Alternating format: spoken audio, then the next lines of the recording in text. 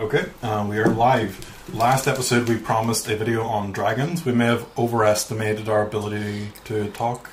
Yeah, so obviously with dragons there's an awful lot to talk about. We thought we could have just done, quick adventure, in and out, 1 hour, boom, dragons covered. But yeah, there's a lot to talk about with dragons. Yeah, there's the new gemstone dragons, chromatic, metallic. There are the various gods. They're a key part of D&D, and they've been expanded on and iterated on many times. Yeah, and the lore and the history just goes so deep with them. The role-playing options goes so deep with them. You know, people can base entire campaign and story arcs just off of these creatures alone, and there's so many different options and ways to play them that, there's not... We wouldn't be able to do dragons justice by just rattling through everything in a single episode. So I think today we're going to primarily just do a little introduction to dragons and talk about chromatic dragons. Yeah, that's what I prefer, chromatic dragons. Yeah, which are inherently the evil, big bad evil dragons of your campaign and your encounters. I've got a couple of points here. They're always evil aligned. Chromatic dragons are defined by the fact that they're evil aligned. They are, by personality, egotistical. They have like a god complex. They think that they're all powerful, and they're greedy almost like for the sake of greed. Yeah, they have dangerous layers. They're in Fizz Treasure of Dragons. There's some great dungeons you can just drop into your campaign, just showing the different types of dungeons that chromatic dragons would have. Yeah, a big thing with dragons as well, they have got that ego to them. Yep. They have got that ego, so that ego spills into not just their personality, but what they surround themselves with, their horde, their appearance, their lair as well. So whenever you're thinking about dragons, you got to think about everything around the dragon and everything that dragon surrounds itself in. Today we're going to be covering the evil versions of these dragons. But before we get too much into the chromatic dragons, I think we should talk a little bit about, why do you think dragons are the quintessential, poster child of Dungeons and Dragons? Why not like Dungeons and Warlocks or Dungeons and Goblins? It's hard to say. There's just like a bit of a lore, like real life lore associated with dragons, where they appear seemingly almost independently of each other in different cultures around the world. I find that so interesting. Like, you can go into pretty much any civilization's folklore or mythology and you're going to find some form of dragon. And even if you just boil it down to, let's say, the British Isles, Ireland, Scotland, Wales and England, four places very close together, all have their own 4 individual dragon mythologies and folklore. Wales, for example, has a dragon on its flag. Its national flag. Scotland has Nessie, which is a big serpent-like creature. England, patron saint St. George, famous for killing a dragon, man. Even Ireland's got its own mythological folklore dragon, Olafaunt or something along those lines. Do you know Wales is not the only country to have a dragon on its flag? Oh, let me guess. It's not Mexico. They got this eagle type thing. Oh, give me a clue. What part of the world? What continent? Asia. Of course, it's Asia. Well, it's not China. No. It's not Taiwan. It's not Japan. It's not Korea. North or south? I don't know. It's Bhutan. But you say I never would have got that. I'm gonna have to actually get a wee picture of this here. Yeah, it's pretty cool. It's like they got this like red and orange sort of thing background with a dragon. It's pretty cool. That's awesome.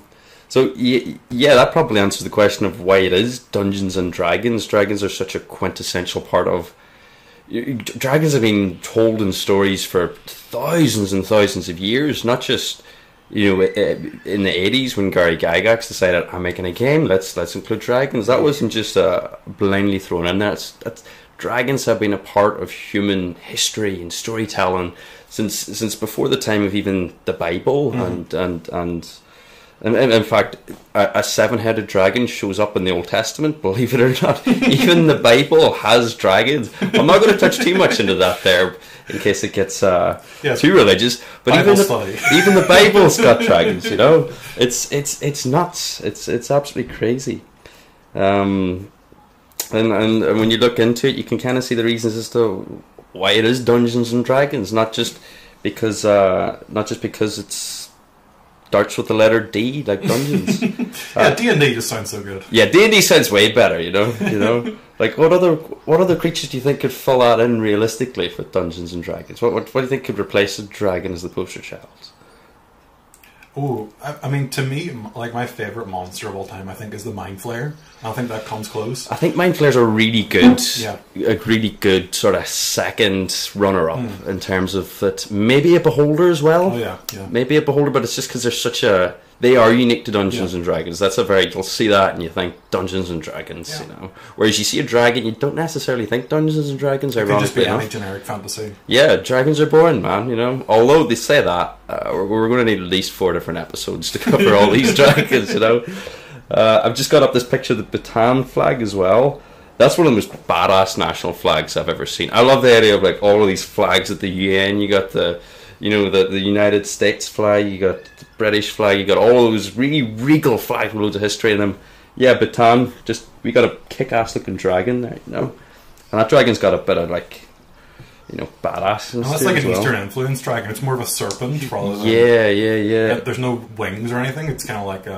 It's also breathing fire as well, which is just badass, you know. Just badass.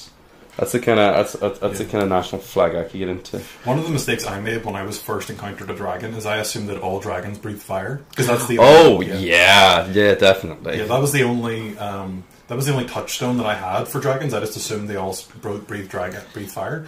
And I remember the first time the DM used a dragon breath attack against me, I was like, "What do you mean it's not fire? Yeah, what do you mean it's poison?" I think we actually have the same dragon encounter. Yeah. Because like my biggest takeaway from the first time I ever encountered a dragon, which was the same as yours, was holy shit, this dragon can talk. Yeah, I thought it was just going to growl. I thought it was a big lumbering, angry, hungry creature that just seen little tiny things and thought, oh, food. No. This was a smart and vastly, way more intelligent than any of us. Yeah, you know, that had goals and drive and you know, motives, and that was a big takeaway. I had realizing that I could just have a conversation with the dragon. Now this was a green dragon, so it didn't go too well. No, this was Venomfang. Yeah, I looked it up. Venomfang is the dragon from the Lost Mines of Phandelver campaign, which was our first foray into D&D. I'd imagine that was a lot of people's first encounter with the dragon as well, and I'd imagine that took a lot of people by surprise, because another topic that we'll be covering in this is layers, and even just the build up to finding that dragon. You're going through this abandoned village that has just been dilapidated and destroyed, and you're asking yourself this question the entire time, like, why is this village dilapidated or destroyed? And you know, lo and behold, it's because a dragon has decided to reside there. That's a little bit about what I wanted to talk before we get into the nitty gritty of what chromatic dragons are. You know, covered already a bit of vexology, a little bit of folklore, a little bit of mythology. So enough about the real world now. Let's get into the nitty gritty of what a chromatic dragon is. You know, where do they come from? What motivates them? Yeah, so there's 5 key chromatic dragons as presented in the monster manual. There's black, blue, white, green, red. And those 5 colours would represent the 5 heads of Tiamat. Who we'll touch on that one later on. I'm sure some of you have already heard of Tiamat, but we'll cover that later on. So we'll go through them in alphabetical order. So first up is black dragons. They are said to be the most evil of chromatic dragons, the most evil aligned of the chromatic dragons. They're more of like a chaotic kind of evil as well, you know. Yeah. Which is strange, because like somehow chaotic evil feels more evil than lawful evil, if that makes sense. Even though they're both evil. Well, lawful evil tries to justify itself. Chaotic evil doesn't try to put a pretty picture on it. Chaotic evil's like, this is evil, I know it's evil. I'm not going to try and lie to you, you know. Yeah, so black dragons make their homes in bogs, fens, and swamps that are in ruined keeps. So, yeah. I like to think of a good way of distinguishing a black dragon from, let's say, a red dragon is... A red dragon would be like a politician, you know, lawful evil. They're going to pretend like they got the best sort of they might be pretending like they could help, or pretending they have this facade on them anyway. Whereas a black dragon would be much more like a mobster boss. They're not even going to pretend like they're remotely good. They are chaos incarnate, which can be really, really fun to role play as well. Just allowing the DM to really just flex their evil kind of, hopes and dreams. So one of the distinctions that it's in the books is the type of things that these chromatic dragons obsess over and collect. So for black dragons, they like to collect sentient artifacts. So like magical, like magic swords that are like have life, have a body within them, basically. And they also like to collect creatures. So things like kobolds and lizard folk that act as their minions. Yeah. So what about like a genie lamp? Would that count? I'm not sure. They'd probably be interested. I think everyone wants a genie lamp. Yeah. I would be terrified of a genie lamp. That would only go one way with me. It was bad. Absolutely terrible. Yeah. They also like to collect like vestiges and mementos of fallen empires. So they have this kind of like god complex where they like to outlive empires. Obviously dragons are very long lived. From, they span up to over 800 years old, or 500 years old, and that's how old ancient dragons are. There's a whole life cycle to dragons. There's a whole upwards trajectory, and true dragons are said to be immortal. They can be slain, but they can't die of old age. Yeah, kind of like a jellyfish and a lobster.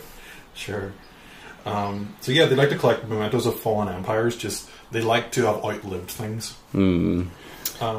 So their lair action, so every chromatic dragon that is powerful enough will have a lair, and in its lair, it'll have lair actions.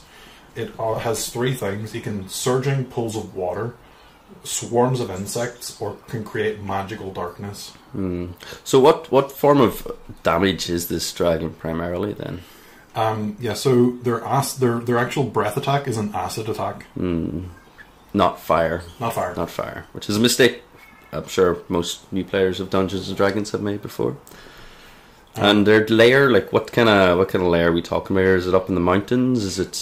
So they're in like boggy lands, peats, marshes, swamps, basically, where they have like ruined keeps where it's waterlogged and it's all covered in ivy and moss, and that's the sort of aesthetic they're going for.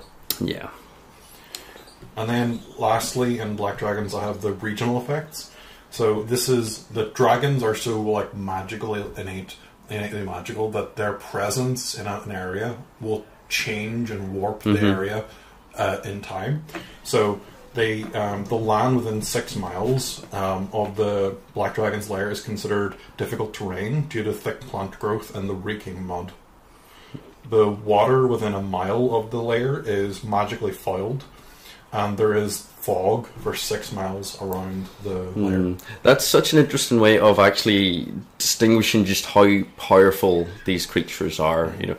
It's not just this is a big, massive beatstick kind of a boss that'll hit hard and has a big health pull. No, simply just by existing in an area, these things affect the land around them without even needing to try.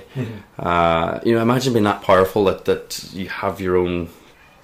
You have an actual incremental effect on the weather, on the land and everything.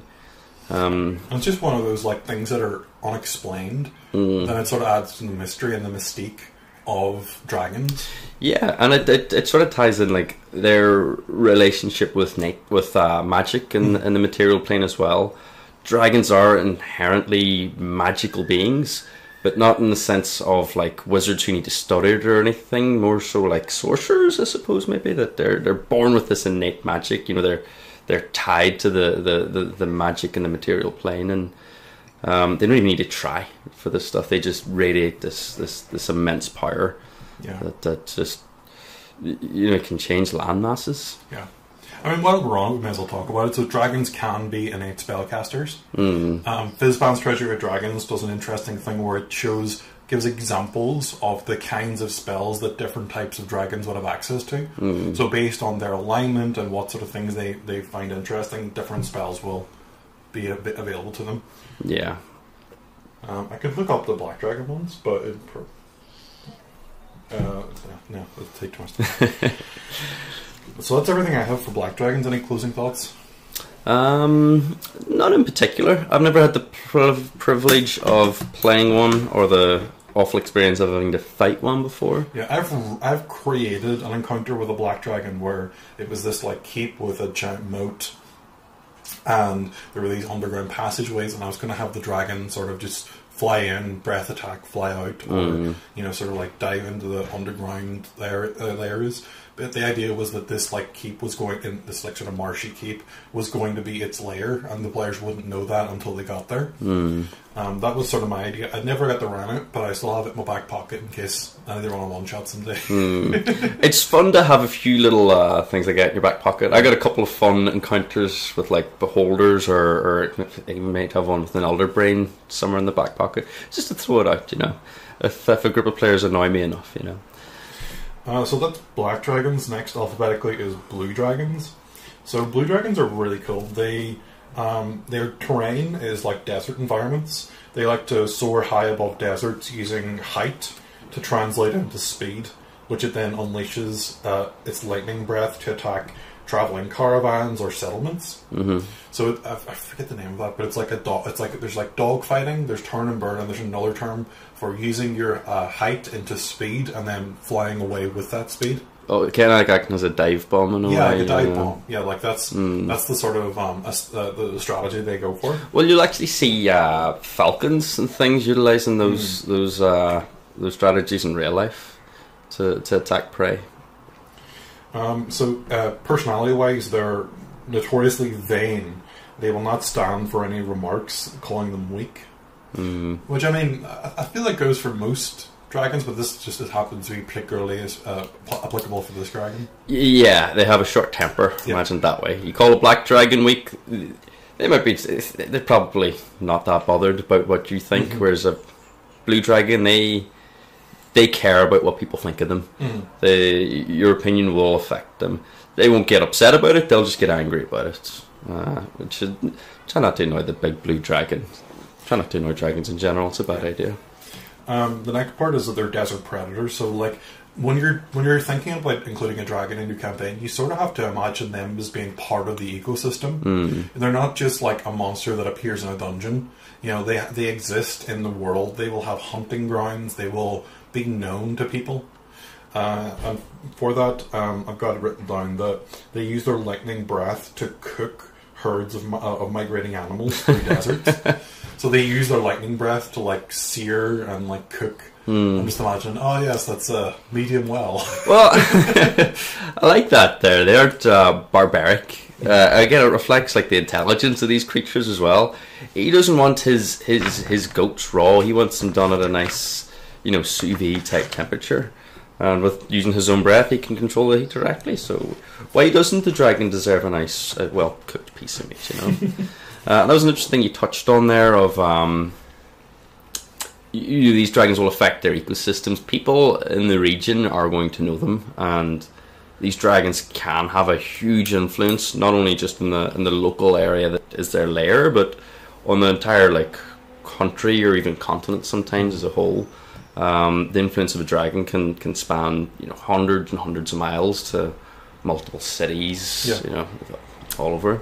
If you ever want to hint at a dragon, you can even have rumor tables where things like every villager, when sending someone off on their way, says something like, "Be careful of the night," which sounds very ominous, and it could just be in reference to a black dragon that the villagers called the Night or something like that. You can include it in tables like that, because these dragons will be known to the locals of that area. Yeah, you don't need to be too on the nose with teasing a dragon either. A little bit goes a long way. Sometimes one of my favourite ways of hinting at a dragon is not actually saying the players see it, but the players are just out wandering, somewhere off on a random quest, and all of a sudden they'll hear a distant sound of like a whip cracking, and it's quite rhythmic. Happens every couple of seconds, and then slightly louder they'll hear another whip sound, then another whip sound slightly louder, and then it'll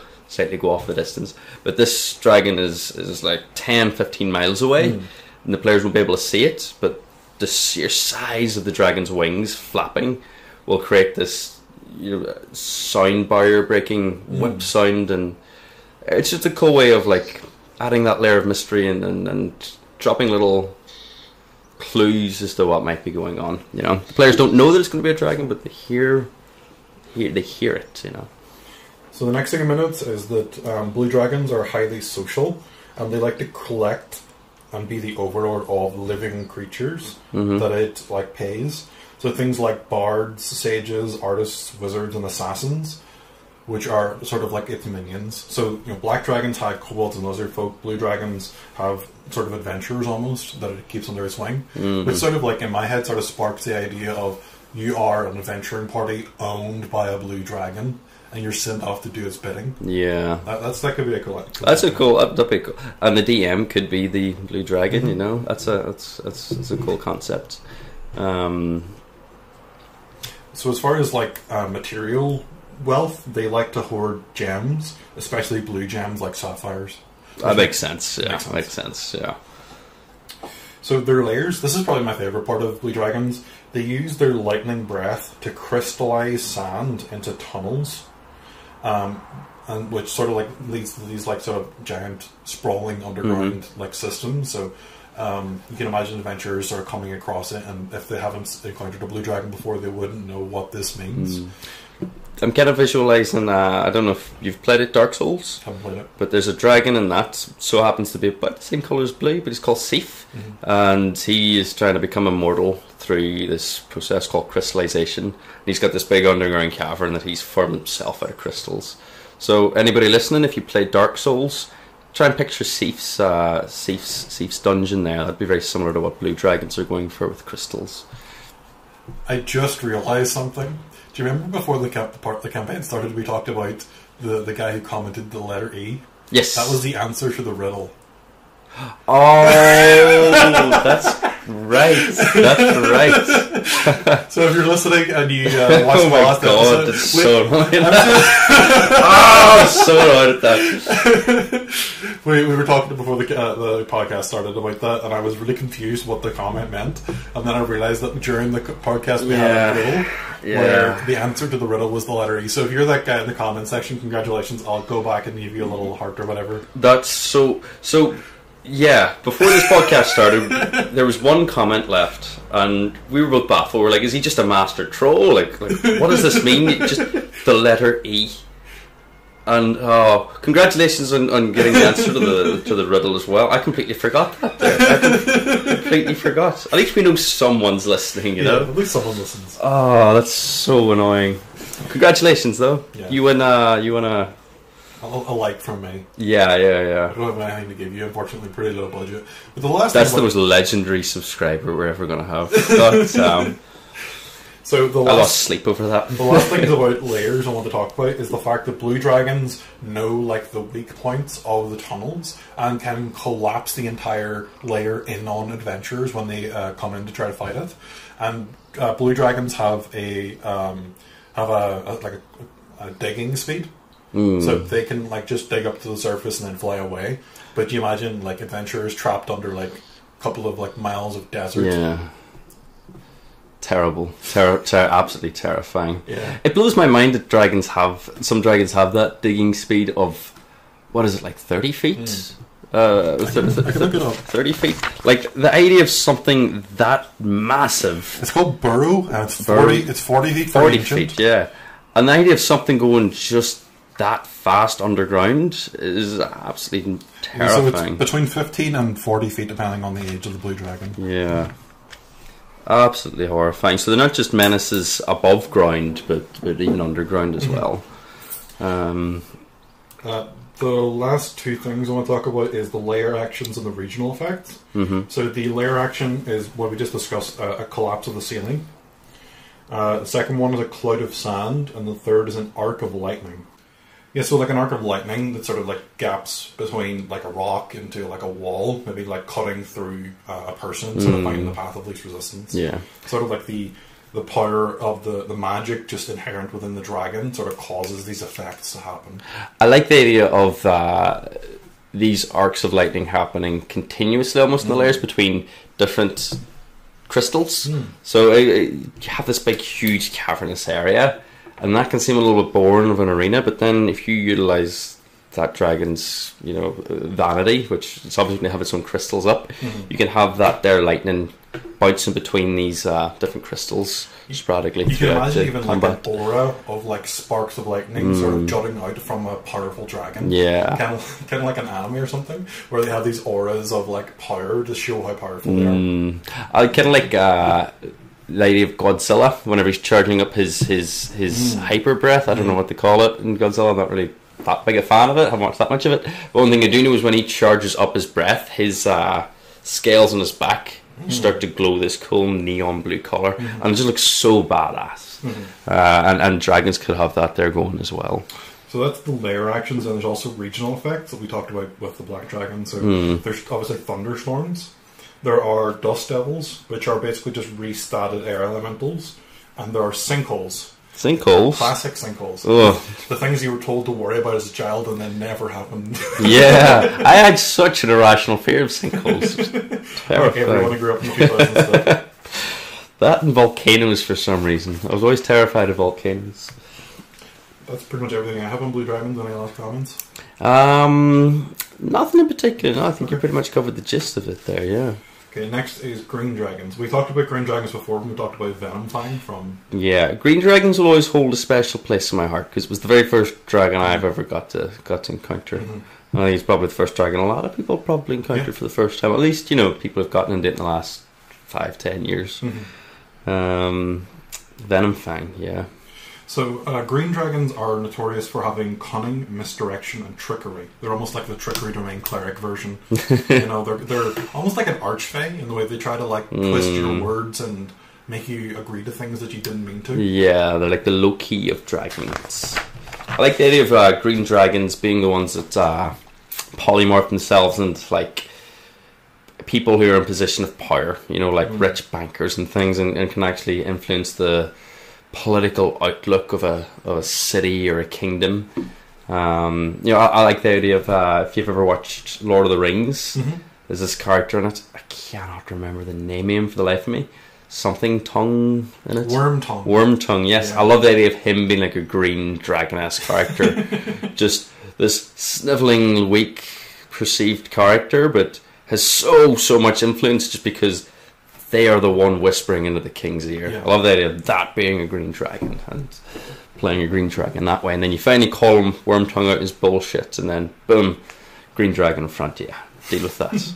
Yeah, some metallic dragons can turn into humanoids.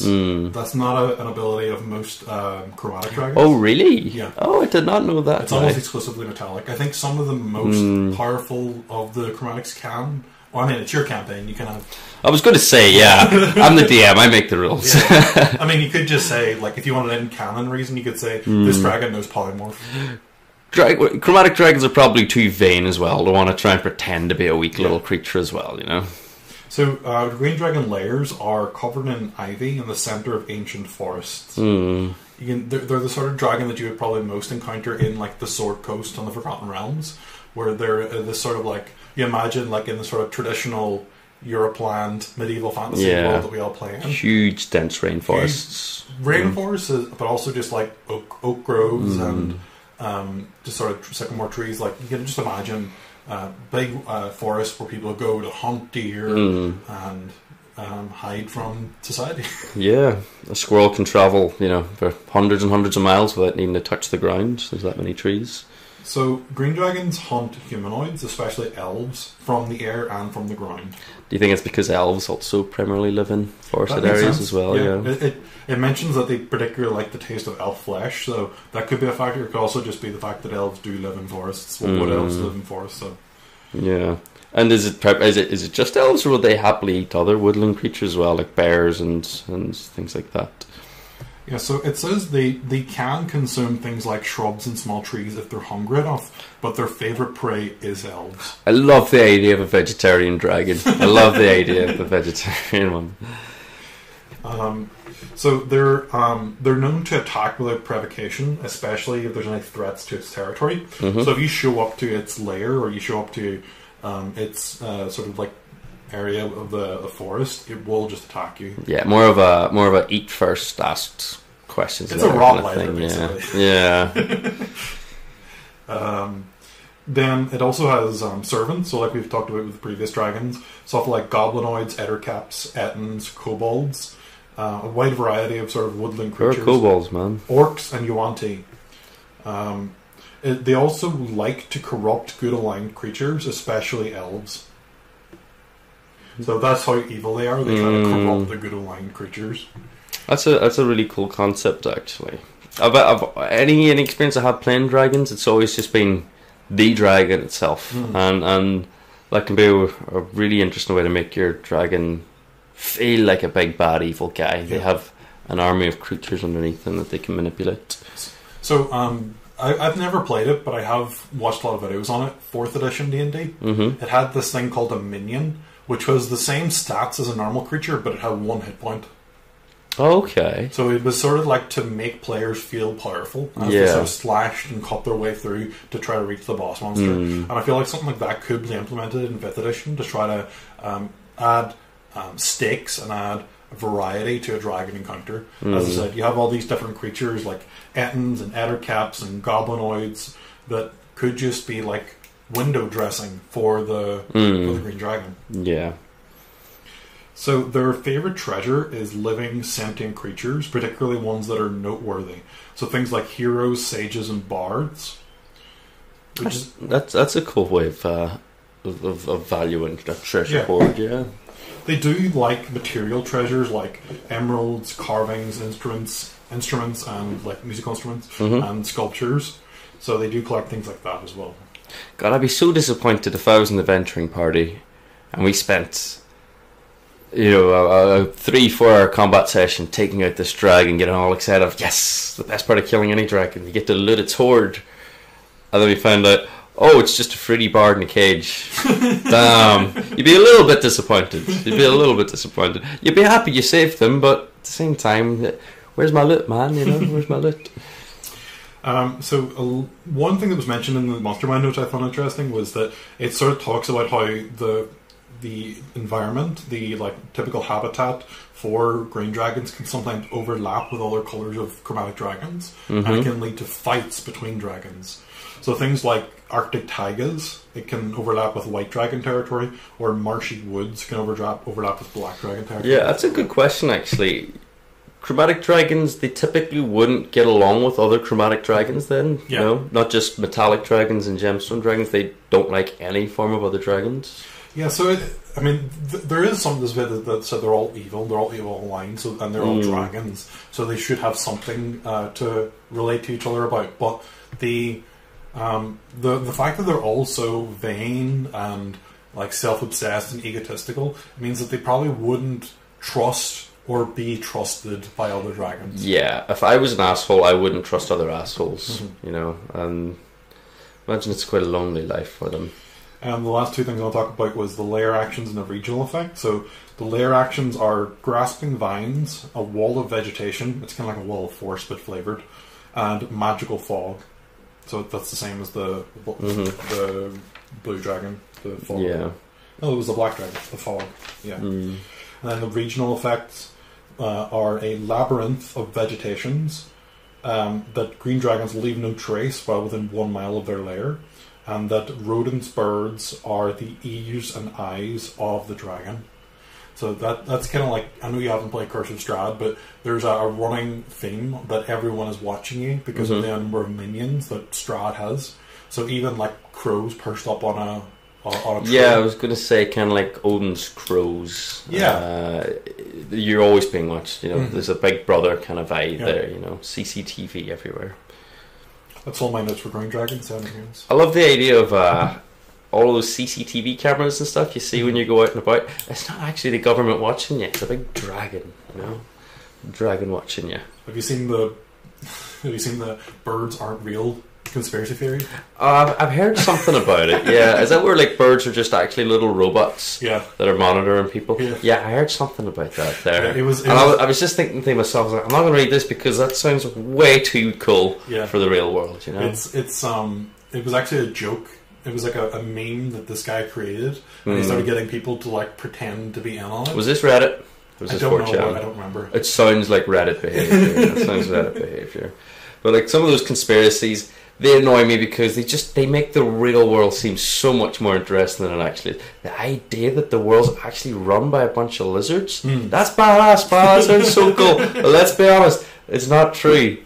Real world's way too boring for that there.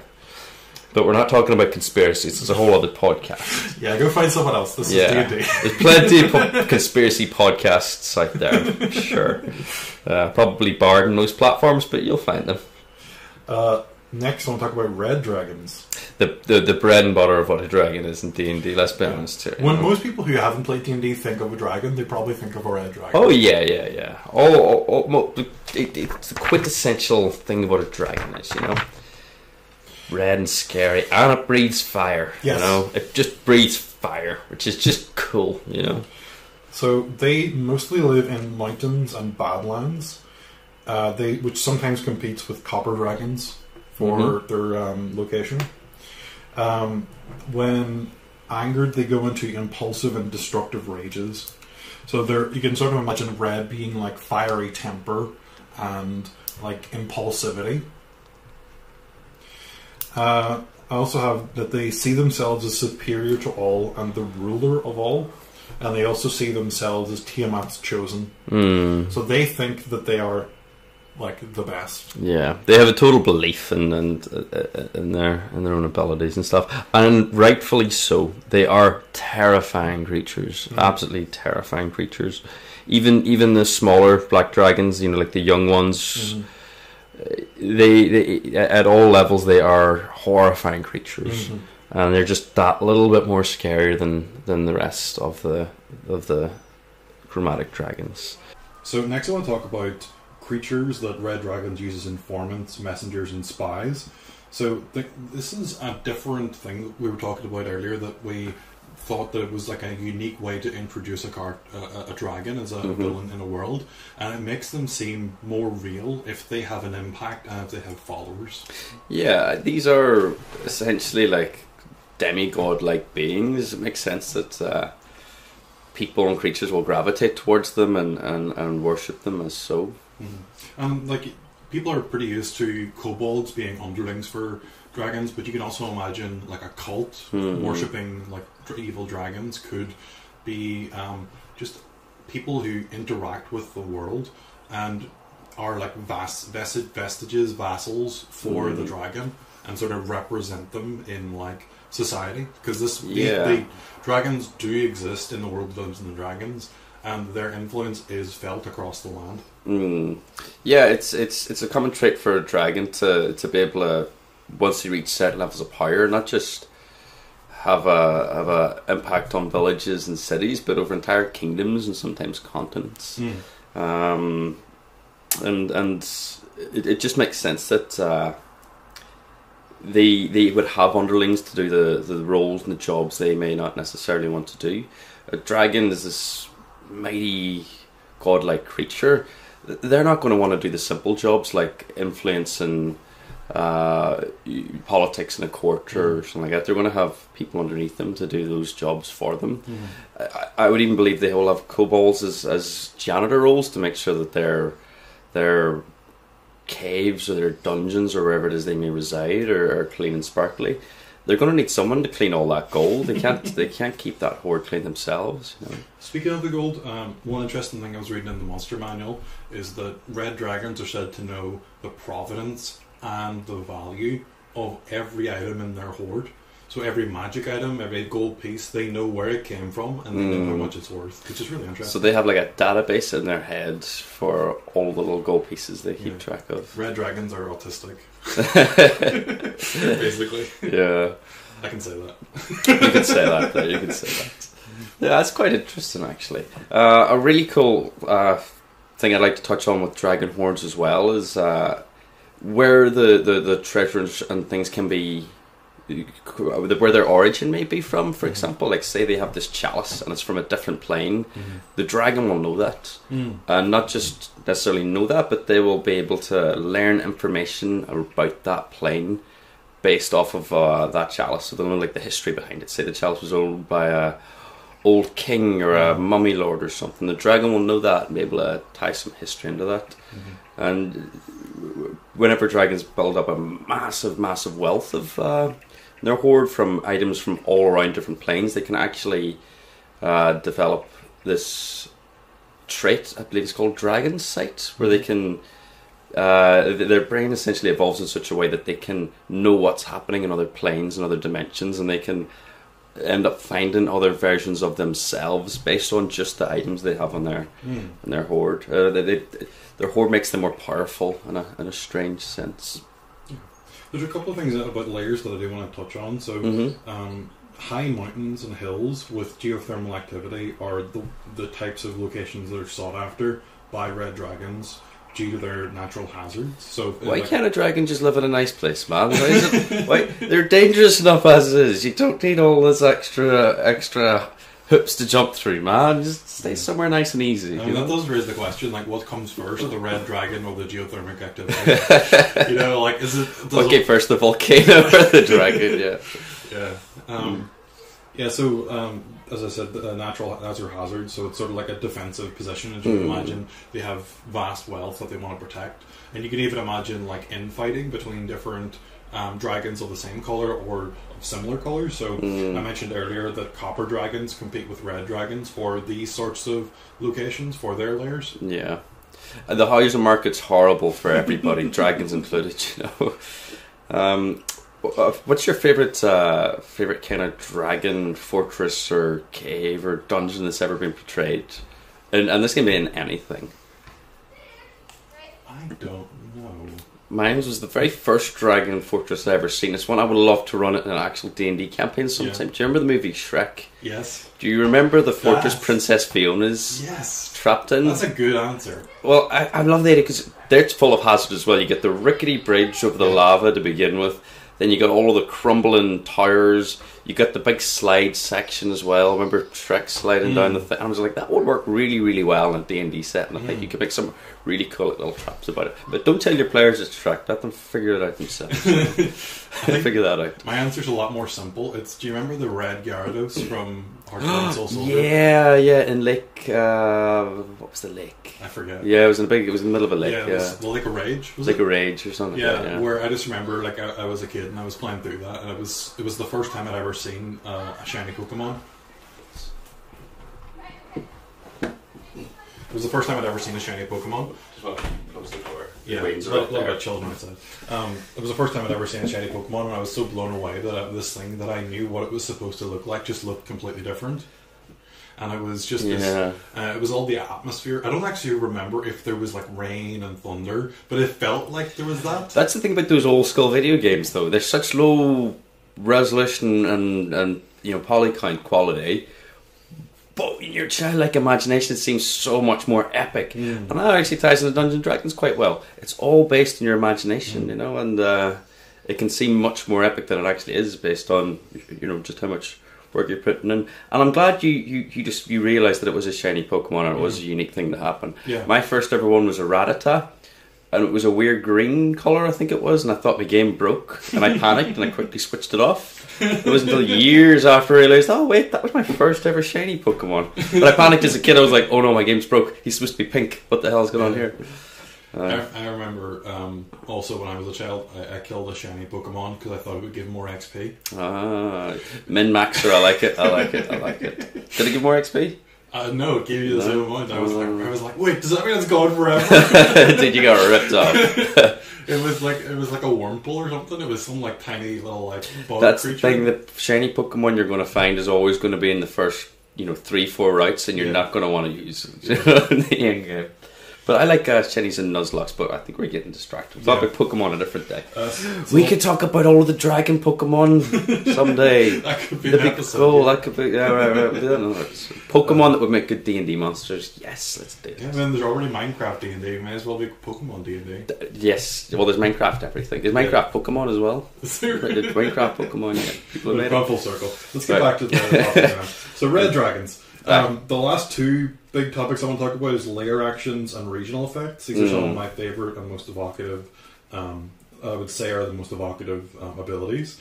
So lair actions are erupting jets of magma, tremors, which are basically like earthquakes, mini earthquakes, and volcanic gas, which forces con saves.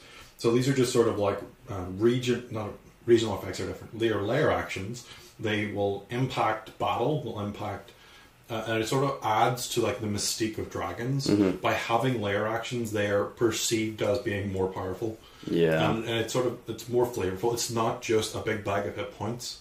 There's more going on to the fight. It's not just, oh, I hit you with my claw, I hit you with my tail, and I breathe fire on you. It's everything. You're in my... Is that a case of like, I'm trapped in here with you, you're trapped in here with me when it comes to the dragon. And I just call it they can control every single aspect of it.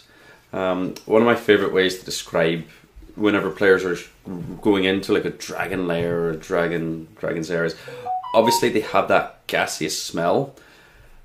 I like to describe it as, a lot of people will describe it as like molten sulfur type thing. I like to describe it as Axe body spray, you know, the Africa one in particular. It just smells like, you know, how I would imagine a dragon's lair being. Yeah, so the last thing we'll talk about for red dragons is regional effects.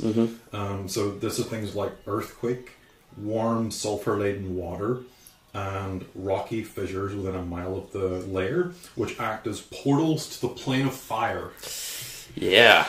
So what does that mean? Like, is that a two-way portal? I imagine so. Yeah. So like you get creatures from the fire domain coming into. You can imagine like fire elementals, like Dragors and stuff, genies, Azer, all sorts of fire elemental. You can imagine all the bad shit. Yeah. All the bad shit. You could imagine like a red dragon taking slaves and selling them to the slavers in the city of Brass or something like that. Like that could be an entire campaign. Oh yeah. So don't mess with red dragons is what you're saying essentially. Something like that, yeah. Yeah. Okay. And that red dragons, bread and butter of what D&D is. They're terrifying. Do you want to talk a little bit about their personality, maybe, like their ego, how to maybe role play it? Yeah, so we did cover this a little bit. We can go back over it. So they're notoriously covetous. So they tend to be accumulating wealth for the sake of accumulating wealth. And they are easily angered, and they're very destructive when they're angered. They see themselves as being superior to all, and they believe that they are Tiamat's chosen. Yeah. So they don't actually have any goal whatsoever other than just they want as much wealth as possible. Yeah. Very, very vain. Yeah. Arguably the most vain of all the dragons. Yeah, money for the sake of money. Yeah. I respect it. Red dragons are capitalists.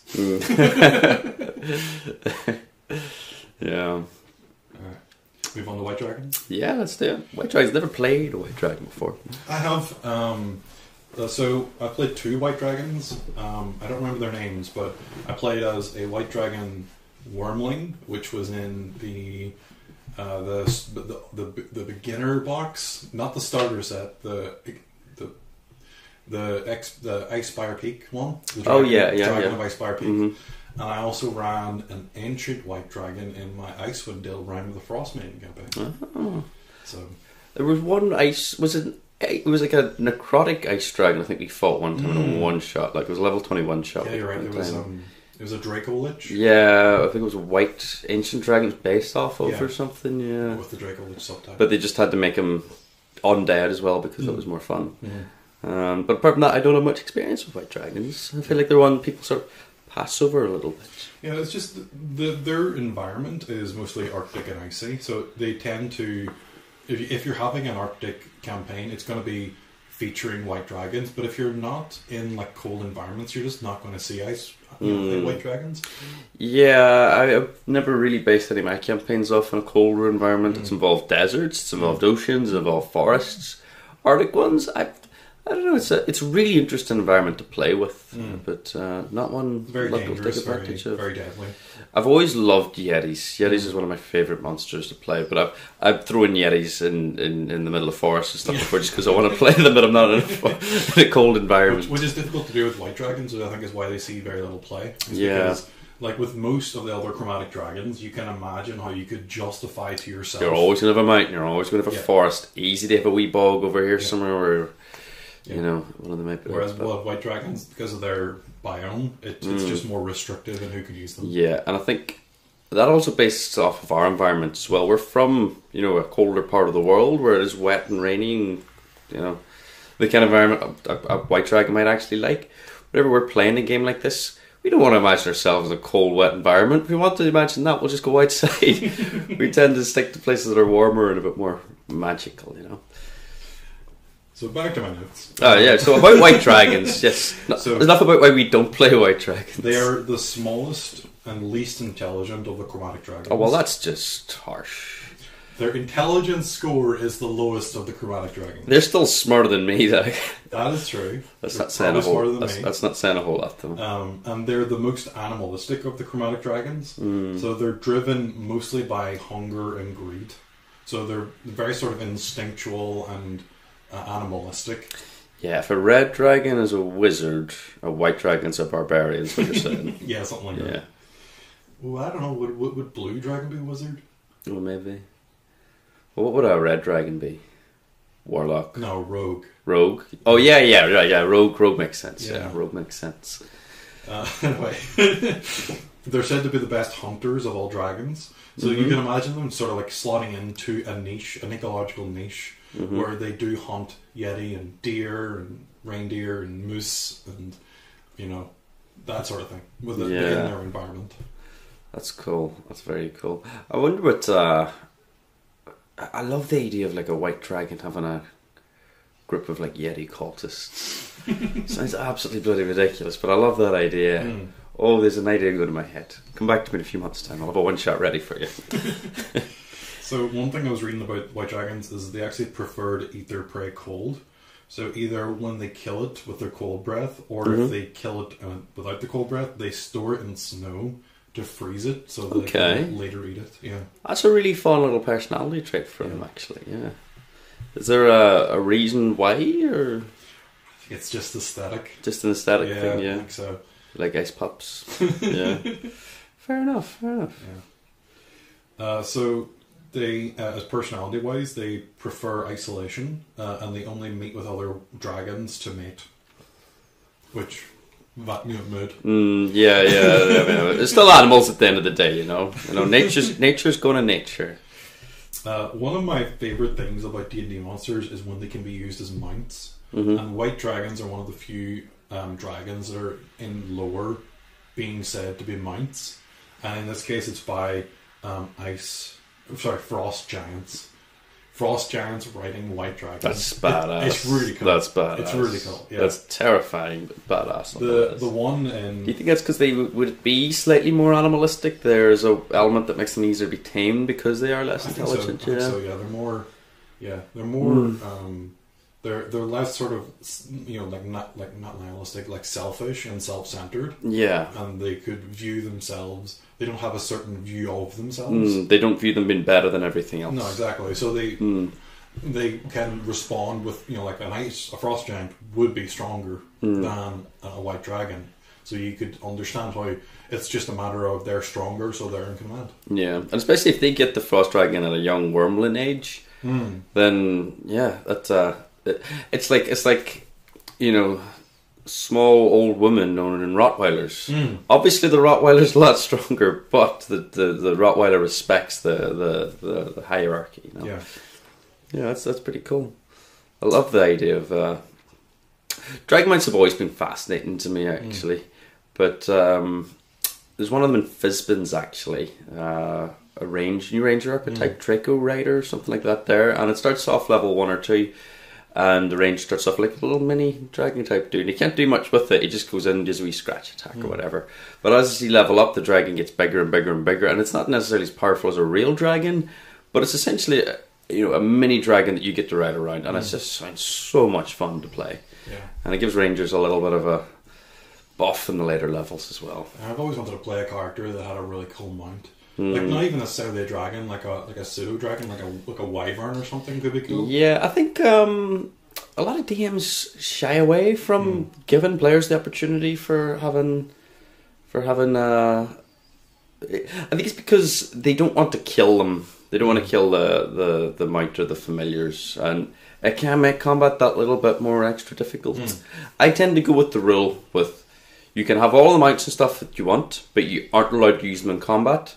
but I'm not allowed to kill them in combat. So as soon as combat starts, they all just teleport away somewhere magical and they're completely safe. Yeah. Because I had a dog die one time and it was just not a nice experience. I felt like a bad guy, you know? Yeah.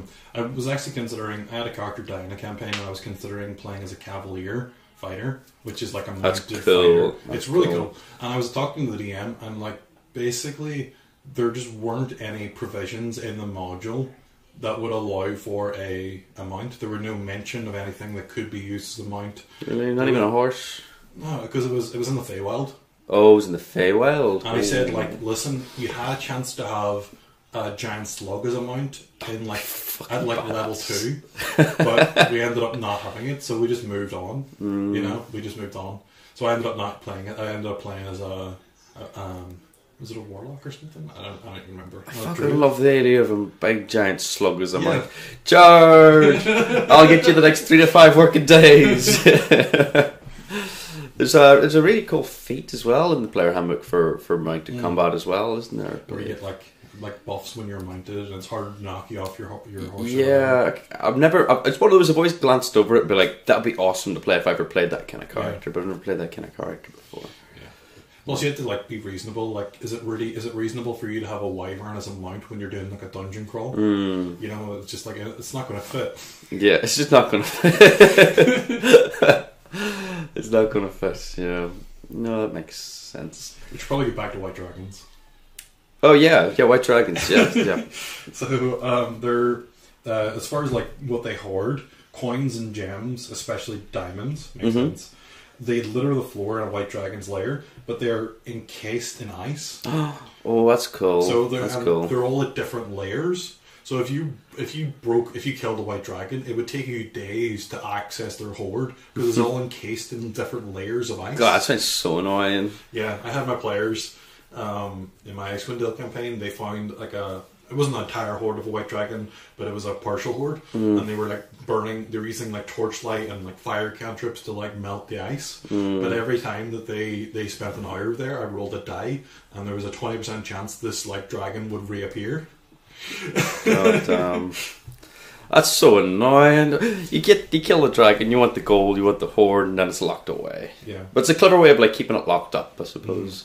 That sounds quite aesthetically beautiful as well. I love the idea of like walking on the floor and then it just glistening with the jewels and gold. You can like walk through like an arched archway, and there's like gold shimmering all around you. Yeah, with, like, speckles of light coming. That sounds really, really pretty. Yeah, sounds really, really pretty. Much nicer than just some, red dragon's stinky cave that stinks of Axe body spray. If a red dragon smells of Axe body spray, a frost dragon, white dragon probably smells like peppermint or spearmint or something. Yeah, that's a good idea. Yeah, I like talking about the smells of creatures and stuff because smells one of our most important senses. You get sight, you get sound, you can describe what you see, you can describe what you hear, you can describe what you feel. But you never describe what you smell, and the smell of something can be really, really interesting way of describing something. Really evocative. No, I think a white dragon would smell like Wrigley's Cool Breeze chewing gum. Yeah. Yeah, I had it in my head that they would smell like blood. Blood? Yeah. What, like an iron metallic-y kind of smell? Yeah. I couldn't tell you what blood actually smells like. No, I'm just sort of getting the impression that if you imagine like a really frigid cold where like your blood vessels in your nose are all like blown up, you sort of like smell. Oh, you're going to the sciencey stuff? Yeah, that's cool. Yeah. That's cool. Anyway, so we're getting really distracted. We just really like white dragons, alright? We just really like white dragons. Dragons are so cool. They smell minty fresh. So they're hard to bribe because they, as far as they're concerned, they would rather just kill you and take the treasure and then eat you. I like that. Yeah. I like that. Very simple. Their lair actions are a freezing fog, a falling ice shard, and a wall of ice. Just sort of like crowd control, battlefield control. You can just imagine it. You're also in a frost dungeon. It just makes sense you're going to have icicles. Yeah. That just makes sense. Like it's in every movie ever that's in a cave and in a frosty environment. The icicles are going to kill you or going to do something anyway. Their regional effects are fog, blizzards, and icy walls. Icy walls. So you can sort of just imagine that. It all sort of makes sense. You can see that they're, we mentioned before in this podcast, but the dragons are innately magical, and their effect on the region will warp it You know. So, a frost dragon will go to a cold environment, or they will make the environment around them cold? As far as I can tell, they're. I think it's not that either of those things. It's just that they're adapted for cold environments.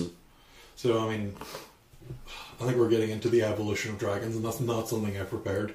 But well, it's the same thing in the red dragons. Like, what came first, the volcano or the red dragon? Exactly. So, what came first, the icy environment or the white dragon? So probably the icy environment. I'd imagine so. Yeah. I guess so. So that's all my notes for the core chromatic dragons. The only other things I have notes on is Tiamat herself. Yes, I'll Tiamat. I'm pretty sure Tiamat's something that everybody's played a little bit of Dungeons and Dragons, at least heard of Tiamat. Yeah. But what is Tiamat? So Tiamat is a god of the chromatic dragons. It's a 5-headed progenitor of all chromatic dragons, and the 5 heads are the 5 main colors of chromatic dragons. So red, green, blue, white, black. Yeah, and Tiamat isn't just necessarily a god of all chromatic dragons. She is, in a lot of the D&D settings, like Dragonlance and stuff, Tiamat, along with her chromatic counterpart, Bahamut, I believe you pronounce his name is, or the metallic counterpart. Yeah, they were like the good and evil forces that actually created the world. They were the reason that the world came to exist. At least in that particular realm, anyway. So, yeah, Tiamat is sort of like the all-encompassing force of evil, chaos, and destruction. And yeah, just not a nice person. I was going through a lot of the stuff on Tiamat, actually trying to find like a stat block for Tiamat, at least in 5e. Tiamat's so powerful, you can't even find a stat block for Tiamat. You can find a stat block for an aspect of Tiamat, which is not Tiamat. It's an aspect of Tiamat. It's like Tiamat's shadow. She's that powerful, You're like, you don't even get to fight the real thing, You can't fight the real thing. It kind of reminds me of, there's this concept in Magic the Gathering where they have these sort of like flying spaghetti monster type bad guys called the Eldrazi. And they're some of the most powerful creatures, some of the biggest stats, most powerful abilities, but they're said to just be like aspects of, sort of like a finger poking through into the world. And this like little appendage of this greater entity is some of the most powerful things you've ever seen. Yeah. And it's in the lore and it's reflected in the mechanics. And you sort of get that with Tiamat, where she is so powerful that a form of her, something taking image in her, is so powerful. Level like CR 30. It's the highest CR in 5e. There's very few things that actually are CR 30. There's like some great worms. I think the only other CR 30, at least I found, is the opposite of Bahamut, or the opposite of Tiamat is the aspect of Bahamut. Yeah, I think Tarrasques are also CR 30. Are they? And I think I'm not sure. I can look it up. But great worms. Some great worms are like really high CR. Yeah, great worms are terrifying. And I love that idea of something that's so powerful you cannot put its true power into a stat block, or you can't even fathom its real true power. And do you know what my mind keeps on going to? It keeps on going to the Shaggy meme of I'm only using 1%. You know Shaggy from Scooby-Doo? Oh, okay. I thought you were on about it wasn't me. No, it was like there's a lot of memes going on about Shaggy from Scooby-Doo, where Shaggy's this like omnipotent, godlike being, and he only ever uses 1%. In fact, it's got him fighting the ball fell out of One Punch Man. Sorry, I've not seen the anime, but apparently One Punch Man can kill anything in one punch. Shaggy beats him, only using 1% of his power. I love the idea of something being that powerful that you can even fathom it, And that's kind of what Tiamat is. Tiamat is like the Shaggy memes. Yeah, I did look it up. Tarrasques are CR 30. Are they? Yeah. Good, I'm not fighting one of those then. So there's 2 presentations of Tiamat in 5e. The first one was from the Rise of Tiamat adventure, which I haven't ran, but I have read. And then what level is that adventure? I don't remember. Yeah, it's like a 2-part adventure that they originally published as like against the Cult of the Dragon Queen or something like that, and then Rise of Tiamat, and they were both two halves of the same adventure. Then they republished it as just Rise of Tiamat, but I've only read it, I haven't played it, so I don't know. But the presentation in Fizzball's Treasury of Dragons is really interesting. It has this like 2-phased fight where the first time you beat Tiamat, if you ever manage to beat the aspect of Tiamat, the form will fade, and then it will reappear with full hit points, and now having additional mythic actions. Do you know what a mythic action is? It's just another thing that they've tagged on to make her even more powerful. Yeah.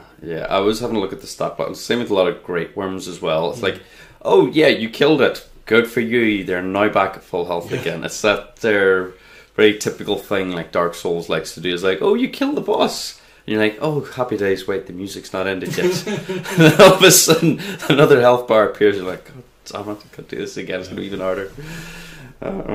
But these are supposed to be godlike beings, you know.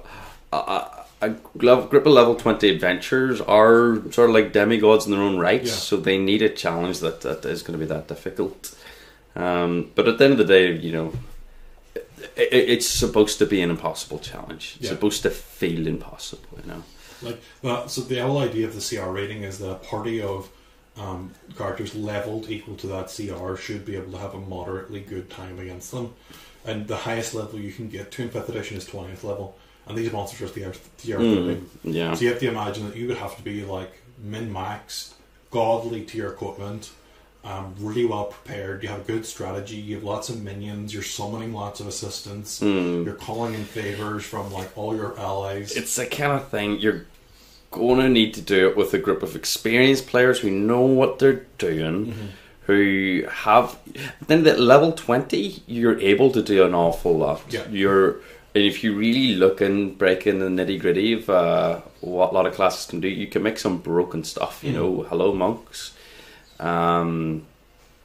So it's not like it's impossible, but you're not going to be able to throw this at people who've just been playing D&D for a couple of weeks. You know, it needs to be I've been playing for years. I don't even think I would be able to do a team at like be able to take. Okay, so here's an interesting thought experiment. You have to design a party to take down an aspect of Tiamat. What is your tactic? Oh, I would need to sit and think about it for a while. I can tell you mine. Okay. So I thought about this. What you get is 4 fighters who are trained in archery with magical bows and put them on flying carpets. Why is flying carpets always involved in breaking down big bosses? Because like the Tiamat can only move so fast. She can only like focus her breath attacks on one particular area at a time. Just have them constantly moving, constantly out of range, picking her off from a distance. As long as you have magical attacks, as long as you're chipping away at her, eventually you'll beat her. Yeah. I think it's a big problem with a lot of players is they don't play well as a team, or not that they don't play well as a team, but they don't understand how to split up. And it's something that I've encountered a few times now in my main campaign is we're all just grouped up all the fucking time and we never split up. And I'm like, as a player, you don't want to metagame, but like my character will like run off to the side to try and get out of it, and then they'll all get hit by a big massive breath attack or fireball. And like, come on, guys. It's a good piece of advice for new players. Don't split the party. But once you're experienced enough, sometimes splitting the party is correct. Oh, I don't even mean like split the party. I just mean we'll go to different parts of the room so we're not all grouped together. Is what I mean. Yeah. Okay. No, just let's all not bunch up so one fireball will kill us all. But like a genuine tactic to take out Tiamat, I would need to sit and think about it for a while. I want to try and come up with the one that's fun and not cheesy. Yours is like. I've actually heard another one that I'll just share now. So this is not my thinking. What you do is you find a way to teleport her to the plane of water and wait for her to suffocate.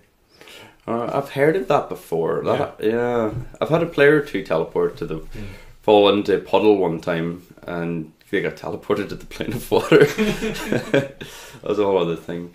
But surely Tiamat can just fly out of the water. In the plane of water. Oh, it's just all water. It's all water. It's all water. It's water all the way down. I'm imagining like that planet out of Interstellar. Okay. Where it's like just a planet and it's just one big bubble of ocean type thing. Okay. So it's all just water in the plane of water? Yeah? I think so, yeah. Oh, that sounds way less fun.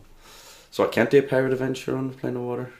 You could do a submarine pirate adventure. That sounds way better, actually. Yeah, change my mind. Yeah, I'll come up with a strat to beat Tiamat at some stage, I think. We'll talk about it another week. Yeah, we're going to have a podcast dedicated to how we'll take down the toughest monsters. Good day. Yeah. I always like the idea of taking down a Tarask by... We have one person hold a rope that side, the other person hold a rope that side, and we just trip it up like the Ewoks done against the AT-ATs. Yeah. Yeah, and I love the idea of a bunch of Ewoks taking down a Tarask. Let's go. So is there anything else you'd like to touch on with Tiamat then, do you think? Or that's pretty much... Yeah, cool. I think we've done pretty well with talking about dragons, but obviously we've only scratched the surface with them, really. There's a lot to continue talking about. We got chromatic dragons, we got the gem dragons that just came out. We got the whole life cycle of dragons. We haven't even touched on dragon mating rituals. Believe it or not, there's a whole section out on Fizzbands. It's got like 3 pages dedicated to it. It's really, really interesting. Dragon smut. It is dragon smut. It's complete and total dragon smut. How to play dragons and stuff. So we've just kind of scratched the surface of dragons in this one, but there's so much to talk about with them, They are the poster boys of D&D. They are the second D in D&D. Yeah, so I think next week we're going to be talking about some of our favourite low-level monsters, We're going to come up with 5 or 6 of our favourite low-level ones, how we like to play them, some of the most interesting ones we throw at, young parties that are going off on their first adventure. What group of fun enemies can we throw at them to make them realise their mortality? So maybe in the comments, leave a comment just saying what your favourite low-level monster is.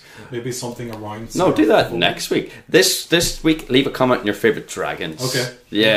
Or what's your favourite colour of chromatic dragon? Or even just a comment about an amazing experience you had with a chromatic dragon, or any... Just leave a comment about cool experiences or favourite dragons or something like that there, And come back next week for our low-level monsters. Yeah. Yeah. Cool. Thank you everybody for listening. Leave a like, share,